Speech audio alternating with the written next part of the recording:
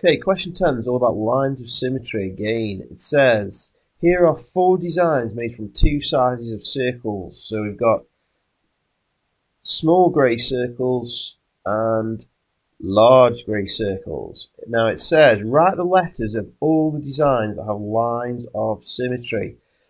Checking for lines of symmetry means using a mirror.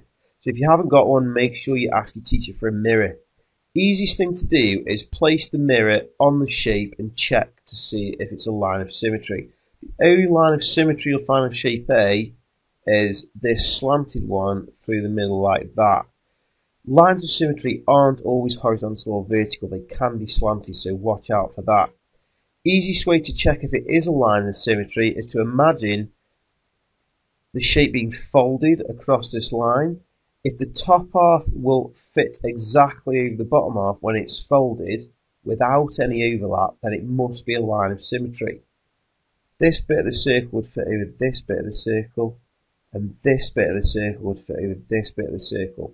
Therefore, the whole top half would fit over the whole bottom half without any overlap. Therefore, this slanted line must be a line of symmetry. Try the same again on shape B. The only one you'll find is straight through the middle there. Okay, now on the top half, this semicircle would fit over here. This circle would fit over that one if it was folded over, and this circle would fit over that one if it was folded over. So the whole top half of the shape would fit exactly over the bottom half of the shape if it was folded over. So it must be a line of symmetry.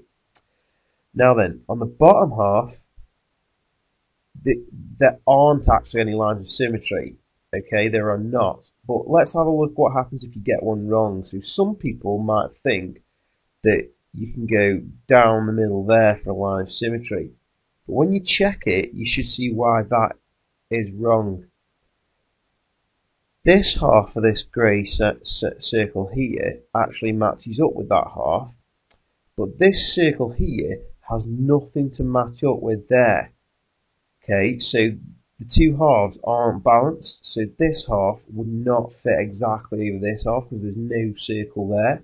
So therefore this cannot be a line of symmetry, so we need to get rid of it. Let's try a similar sort of thing on shape D. Some people may think that you can do a line of symmetry straight through the middle there. Now a lot of the things will match up.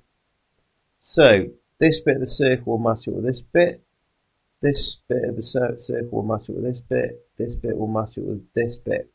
However, as you can see, this entire circle down the bottom has nothing to match up with up here because it would have to be there where I've put the cross.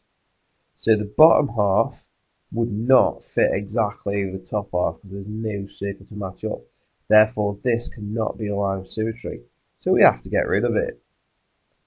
So the only shapes with lines of symmetry are shape A and B.